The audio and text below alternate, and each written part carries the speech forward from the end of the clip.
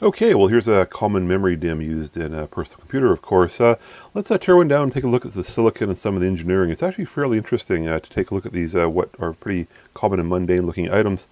The first things that we note, of course, is there's obviously the DRAM packages providing the storage, and then there's a semiconductor in the middle there, I'll get to in a second. So here's one of the DRAMs I desoldered from that DIMM, and it's in a package called a ball grid array.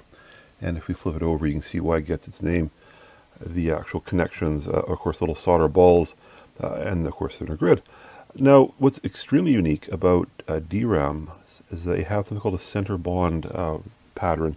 If you look at the substrate closely, you can see there's a stripe here, and rather than being the sort of fiberglass material you would expect of the substrate, this is actually hiding some bond wires, and they do that because they're trying to reduce the amount of capacitance and the length of the connections. If they put the bonds on the edge of the wires, you'd have to go across the die to get the memory rays, or if you put them on both sides, you end up with more connections than desired.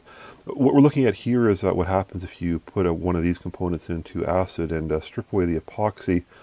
We can see the substrate, which is a fiberglass matting here, and you can see a slot has been cut into it, and that's because what happened is they took the silicon die and they have bond wires that come up over and they then attach onto the substrate here, and then eventually, of course, there's a copper pattern on the substrate and they put a ball of solder here. This is very unique. I don't think I've seen any other semiconductors other than DRAMs which use this center bond arrangement.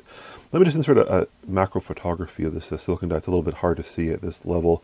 And you can see the bond wires looping up beautifully and then coming down onto a landing pad. So one perennial problem with computers, of course, is they can be configured in multiple ways, and firmware needs to know what it's looking at. So here's this small memory device that's in the middle of the board. It's an SPI memory, and it's also known as a serial presence detect ROM.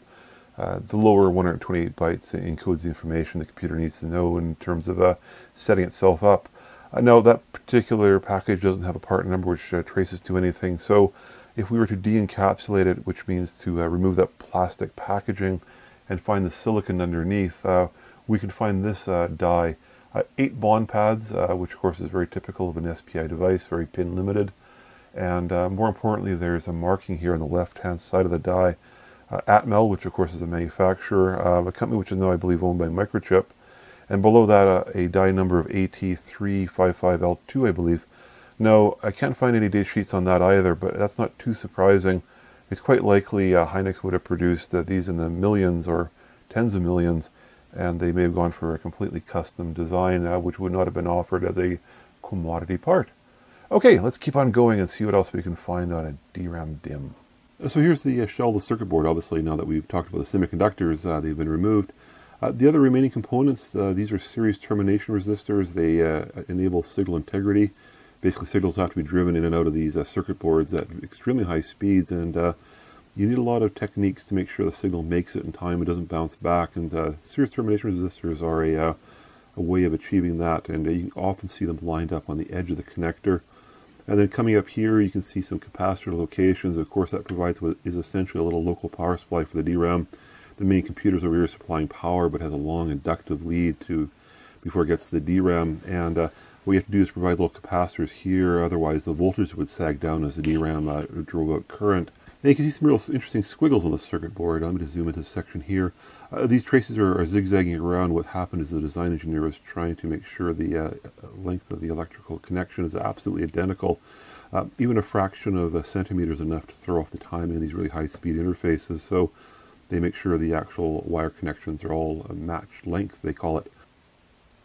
So you can see now I got a corner taken out of the DIMM, and let me just insert a photograph. I've lapped it very flat, and what we can see is a 6-layer circuit board, the 2 outside layers, and then 1, 2, 3, 4 internal layers.